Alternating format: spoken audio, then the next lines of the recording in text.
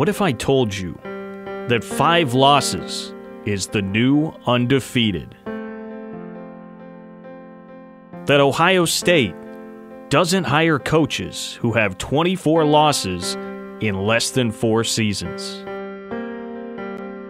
That Iowa State's only 9-win season this century came with a 56-10 loss to Bill Snyder? What if I told you that Snyder is finally gone and K-State still had a better season than Iowa State?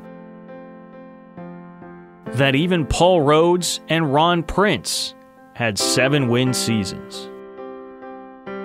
That Seneca Wallace ain't walking through that door?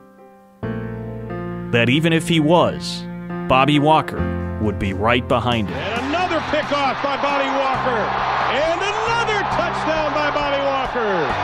What if I told you that Jamal Tinsley lost to Hampton as a 2 seed? That was probably uncalled for? That I'm still not sorry? ESPN's 30 for 30 presents The Strive for 9. Well, maybe 8. Okay, never mind 7. The Strive for 7. Saturdays this fall on ESPN.